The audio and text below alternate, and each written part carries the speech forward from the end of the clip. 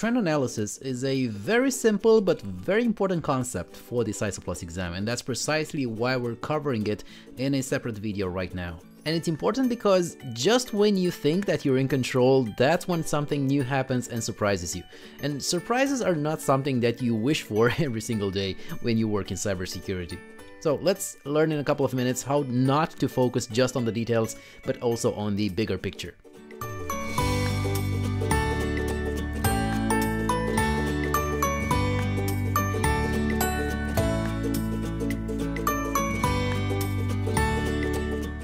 So trend analysis is a way to look at the past, look at some information from the past, try to learn from it, and then try to infer, to deduce, to predict somehow the future. Now trust me, this is going to work much better with security and computer systems than it does with the lottery or the stock market. It's basically a way to be proactive and try to predict what might happen, which is completely different from being reactive. And being reactive is what we've seen when we implement incident response. So this is not incident response. This is trend analysis.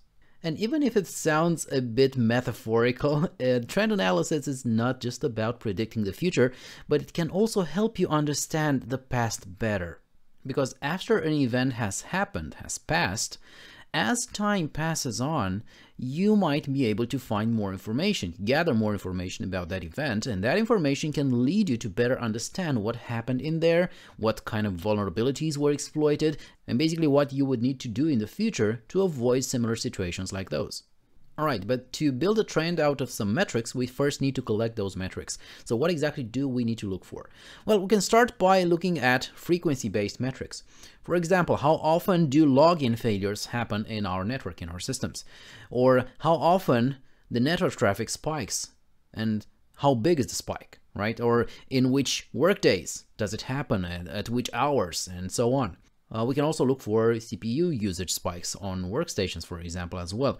Also, on the frequency-based metrics, we can look for the number of errors. How many errors are generated in a normal day, per minute, per hour, or per day by a specific service or by a specific application. Generally, you gather this information or use a tool specialized for this, and you calculate the mean and look for outliers. That is, points with very high or very low deviation from that mean. Those are the points that are mostly going to interest you because those are going to be the exceptions. Then we can start looking at volume-based metrics. And volume-based basically means instead of how often an event happens, just look at how much of a specific item, of a specific resource is consumed. For example, how many logs are generated normally during one day, or how many events, login, logout events, file access events, or anything else that you can monitor are generated in a specific time frame. Network traffic, again, a very important metric. We need to understand how does network traffic normally look like? What is a normal volume of traffic during a workday? And logs are always a very rich source of information, not just because they contain a lot of useful information, but also because we can monitor how often are logs generated. If our logs grow in volume faster than they previously did, then that's a good indication that something major has happened inside of the network. Maybe we have some additional traffic, some additional applications that we know nothing about. Maybe we're infected with malware that tries to access and brute force some logins somewhere in the network. Nevertheless, a sudden increase, a sudden spike in log generation in any system, in any network, is always a very good reason to investigate. And of course, there is going to be a bit of work here because we're not just going to collect a bunch of information and immediately infer something out of it. We're going to try to normalize that information and try to group similar events together so that we can look for suspicious events that were recorded outside of what we consider to be normal. So standard deviation is going to specify how close are values in a set to their averages or their means. Now, similar events, of course, can be statistically grouped together because that's going to be the best way to immediately detect those outliers that might warrant some investigation. And an interesting idea is the fact that trend monitoring can also help you get more information out of your alerts, out of the systems that are generating alerts non-stop. Because a very big problem with most monitoring systems that we have in our networks is that they generate just too much information. There are just too many alerts, we don't have enough manpower to process them all and to filter the noise from the useful information. So what usually happens in these situations is one of these two scenarios. First, the security admins try to tune down the sensitivity of those alerts so that they don't get overwhelmed, they don't get so high a number of alerts, which makes, of course, smart attacks like those slow or sparse attacks go unnoticed simply because they don't generate any alerts anymore due to their low sensitivity of any sensors. Or simply they get ignored because nobody has the time to look through 50,000 alerts every single day if or maybe there's some useful information in there. So another, I would say, perhaps unexpected thing to track might actually be how many alerts were actual security incidents, and perhaps going even a bit deeper into what was the incident response time for those events. In other words, use trend analysis to determine how well you are at performing your cybersecurity job. Now, that might be useful, of course, for your daily cybersecurity business, but also for your next evaluation or pay raise. Why not?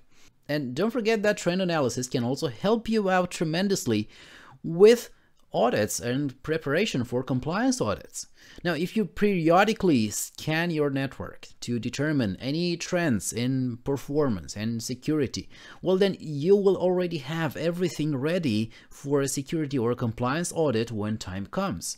You will already know how well you will comply. And generally, at least from time to time, try to compare any security trends that you find within your organization, your company, your network, with some industry standards or information that's from the outside world. Basically, try to find out if there's anything else happening out there that applies to you and to other companies similar to you. Try to validate those trends that you've detected within your company and see if they fall into the normal ranges, the expected ranges for other companies like yourself. Now, this information can come from a number of sources, and there's no single centralized location where you can just go and compare your trends with everybody else, other than Facebook perhaps. But this is going to be about cybersecurity, so one first destination you can pick is going to be, for example, the SANS Institute website, which provides a lot of security resources and a lot of information about any vulnerabilities that are currently out there. Another one is Dark Reading.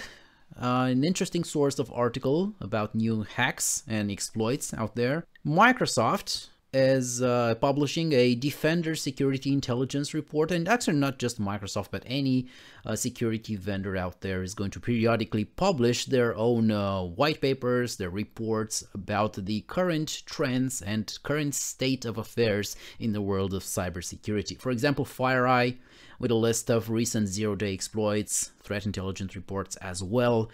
Alien Vault, as usual, they provide a lot of information in a threat intelligence digest. Symantec also provides you with a lot of security intelligence. SecureWorks, and of course Cisco, which hosts Talos Intelligence, going to provide you with a lot of information about current vulnerabilities out there. Now, most vendors you're going to see that they pretty much publish the same information. Most vendors know about the same threats out there. And that's not necessarily a bad thing because, you know, validating the same information from multiple sources, it's always going to make it more reliable.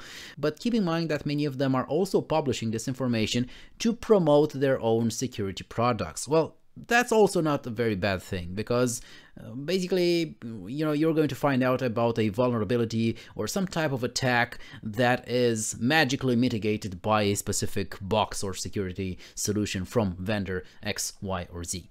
That's not a bad thing, but try to filter out the marketing information in there and try to understand what is relevant to you and to your cybersecurity business. Now, of course, there are drawbacks to trend analysis as well, and the number one, actually the only drawback to trend analysis, I would say, is the fact that it's very time consuming. It requires a lot of resources, requires a lot of dedicated effort.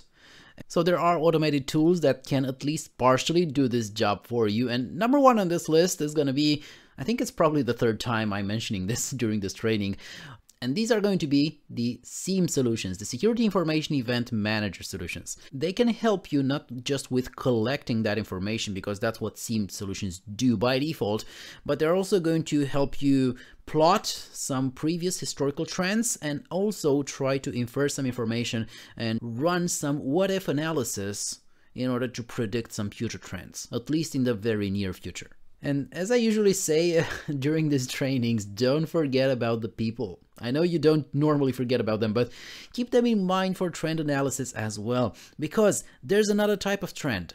How well trained is your staff? How well trained are your employees? Because people come and go. Technologies change, infrastructure changes. The level at which your staff, your employees are prepared for facing a cyber attack might not be the ideal one that you want to believe. So try to periodically train your employees in cybersecurity and test them periodically as well, with at least a small phishing campaign, just to see where you are right now and try to avoid any unpleasant future surprises. So the bottom line here is a short one. Understand trend analysis, why it is useful, what type of metrics you would normally look for, understand why a SIEM solution can help you out with trend analysis, and don't forget to like, subscribe, and good luck on the exam. Thank you.